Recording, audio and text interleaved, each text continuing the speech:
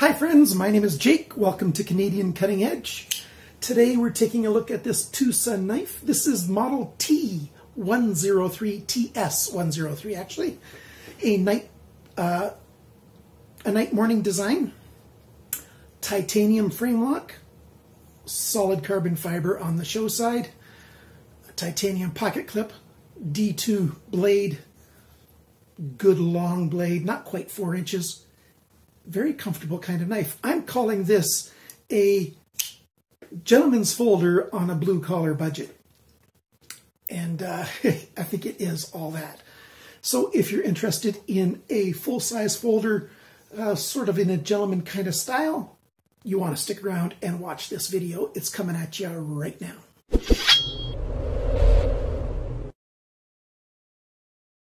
Well, let's first start off with the size comparison. Oh, maybe I need to scroll or zoom out a little bit here. Here is your Ontario Rat. Yeah, I'm going to zoom out just a bit. Hold on. So, very much the same total length as an Ontario Rat, but you get more blade, you get more cutting edge, and you got pretty much the same size of handle, but you get more, well, close to the little bit more handle space than you even get on the Ontario Rat 1. Quite nice. Both have D2 steel, although most Ontario Rats have AUS 8. This knife, like I said at the beginning, D2 steel. We've got a swedge all the way across the top. So I'm going to call this a not a Scandi grind, a saber grind instead of a full flat grind, because the full thickness of the blade is right along that line there. And so if this swedge wasn't here, you'd have a long flat section. So saber grind, very gentle belly, and just a short section here that's straight. Good sharpener's choil, nice plunge right there. And this knife, it's not necessarily the easiest one to sharpen in a clamp system, but I found it easy when I just took it apart, and then I could clamp along the flat section here on the spine of the blade up here, and just hold another clamp on this steel here just to keep it from moving around. And it's sharpened up very, very well. As you can see right here, this is after I've sharpened it. It's got a beautiful, nice mirror edge on there. Not a perfect mirror edge. I didn't spend that much time on it, but a nice edge. There was a tiny little spot right here where the factory got a little bit of a grind right onto the plunge area right there. Very, very tiny defect that I only noticed when I had the light hit it a very specific way. Not a big deal at all. Very pointy here, so it's great for puncturing. Fairly strong, but the tip right at the very end there is a bit thin. I never advise to stick a knife into something and pry with it. It's not advisable. It's a cutting tool, not a pry bar. But do with your knives whatever you want because they belong to you.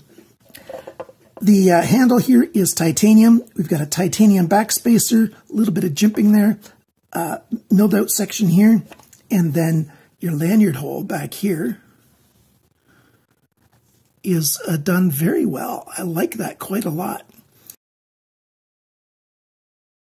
So it's milled out underneath, so it's easy to get paracord through there, and then you don't have a big bulky paracord coming out the side of the handle. Not hot in the hand at all right here by the lanyard hole. Pocket clip is right side only. It's also titanium.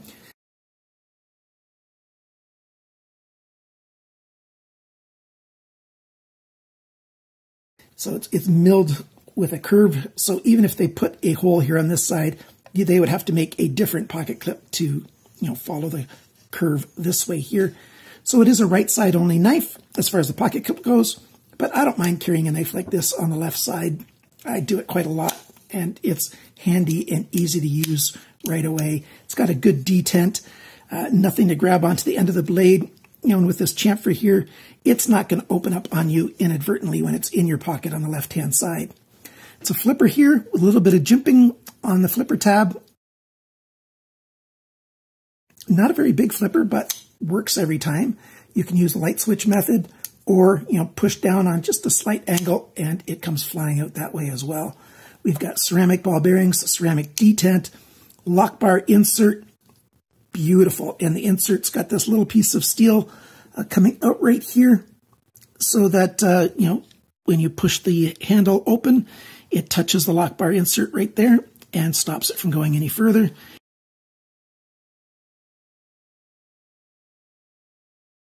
T8 screws all over the place, and they're flush or inset just a little bit. Solid carbon fiber on the handle, chamfering on the back, you know, just gently rounded, very, very nice. And then the handle itself has got this milling on it that makes it look just beautiful. It gives a little bit extra grip in the hand. It's a slight chamfer or slight rounded. You've got that milling there and milling here, and then sort of a stonewash section right in the middle, and a stonewashed pocket clip there as well. The pocket clip slides in and out of pockets very, very well. Great design. And let's demonstrate that. So here we go. Goes into the pocket, right to the bottom, and it holds on. Just a little bit of knife sticking out. That's less than a centimeter, a little bit less than half an inch. And beautiful, beautiful, beautiful. And the action is just something wonderful. There's the TwoSun logo there, night morning design there, and it says D2. And I don't know if this blade says China on it. No, I don't think it says China anywhere, but made in China, as all TwoSun knives are. One thing I found a little bit odd about this knife is these holes milled out right here in the handle. If this knife was, if they made the handle come out just another 2 millimeters, like less than 1/8 of an inch, they could have that face be solid and not have that section milled out. The reason that's milled out is because the knife has got the stop pin built onto the blade. And so as that stop pin slides around, it actually pokes out of that hole just a little bit, and so they had to put the hole there.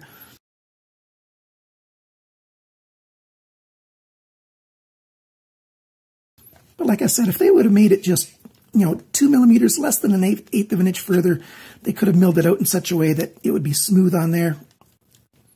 Very comfortable in hand, except for I found sometimes when I'm playing with it, this corner right here is a little bit of a hot spot.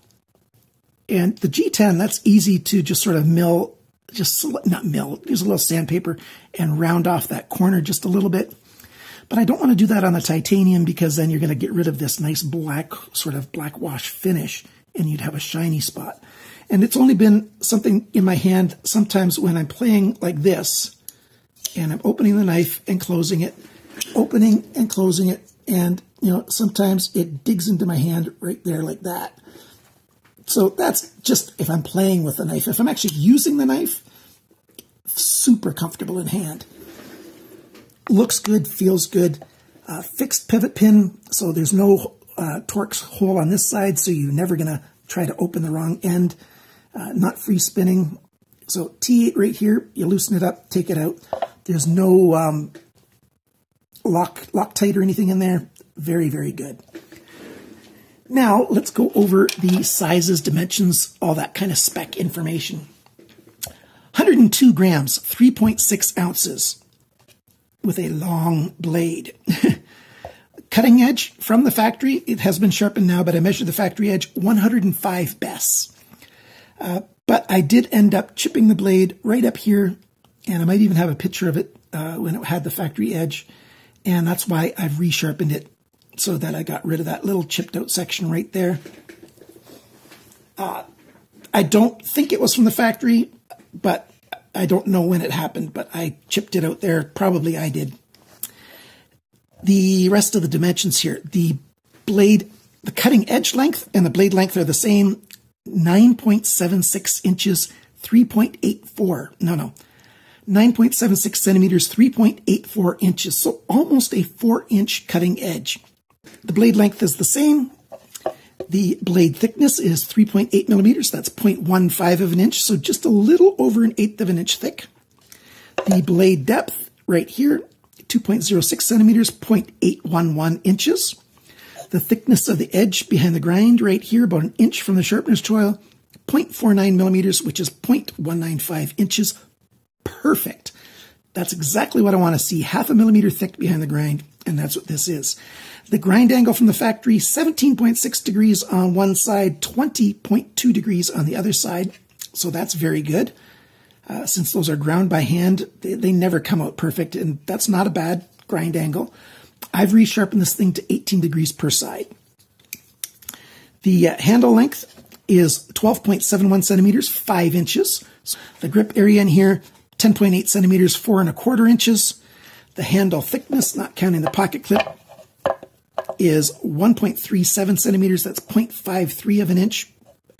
The handle depth, it's actually biggest right back here, 2.22 centimeters, 0.875 of an inch. And when the knife is closed, the widest spot is, well, it's the same spot because that's the widest spot right there. Unless you want to count the flipper tab, that's a little bit wider here. The total length of this knife when the blade is open, 22.3 centimeters, 8.78 inches. So this isn't exactly 5, but very close. So basically a little over 8¾ inches for the entire knife. Just under 5, well, we'll say 5, and just under 4. You can get this knife from White Mountain Knives. They have it in stock, at least when I checked yesterday. $59.99 US, but you can get 10% off if you use coupon code CCE, and that equals $53.99. So basically $54 US for this knife. That's the best price I could find anywhere. I found some other places that were selling it for $75, $80. No need to spend that much money. Go to White Mountain Knives and get it there. Especially if you're in the United States, because White Mountain Knives is in the USA. Every time they've shipped something to me, it's gotten through to me and delivered to my house in a timely fashion.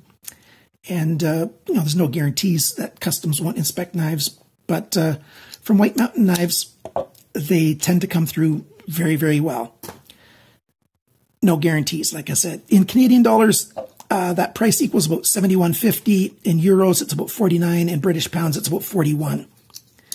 So what do I like or dislike about this knife?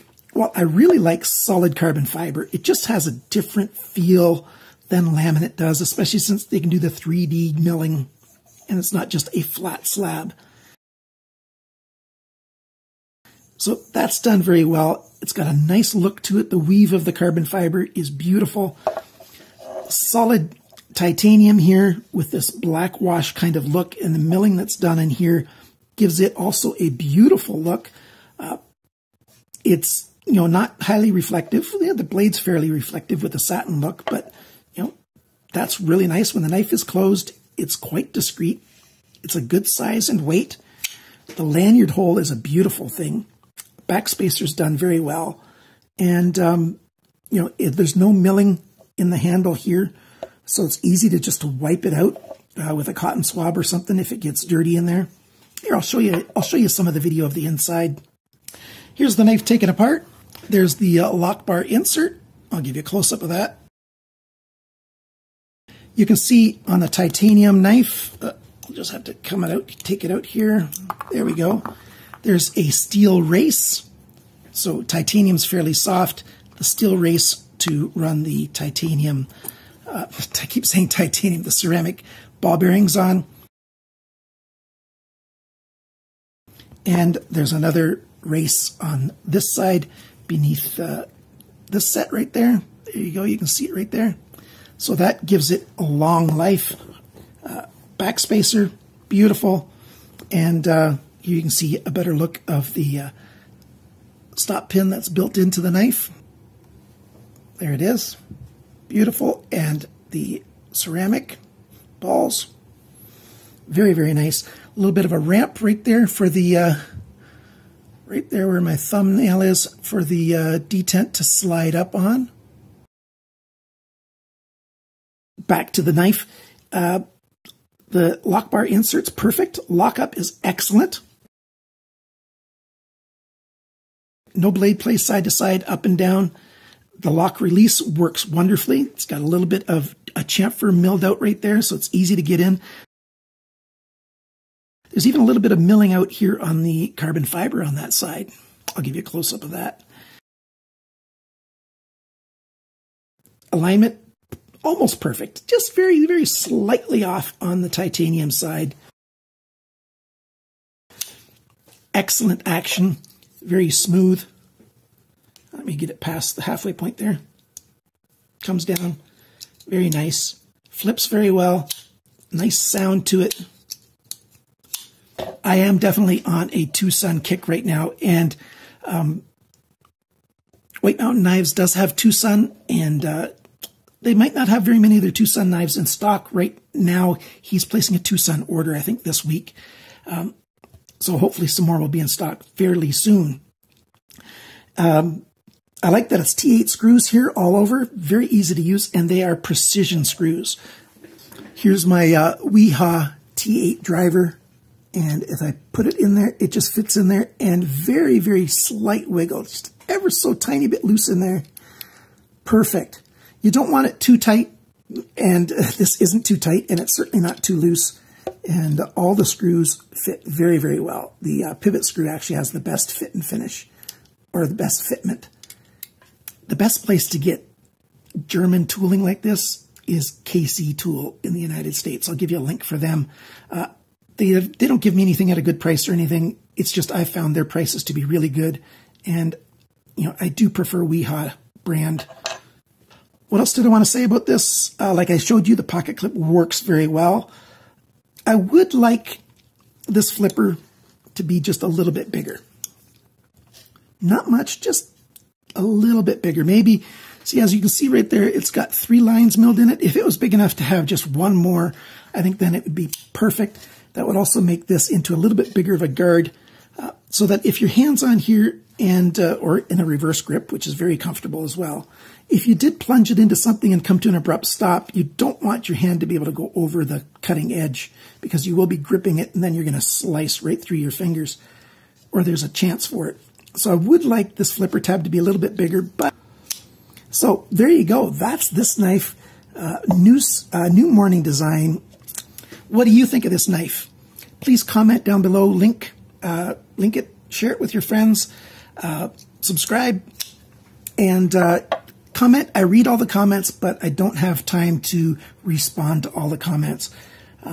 Thank you very much. I will be responding to more comments probably in the new year when I'm healthier and I'll have more time on my hands to be able to do that. I still spend a lot of time, you know, just trying to get healthy. So those of you who are concerned about me and my health, I am still making progress. It's very slow going, but health is on the horizon. Thanks for liking, sharing, commenting, and subscribing. And remember, friends, cut towards your chum, not your thumb. Bye for now.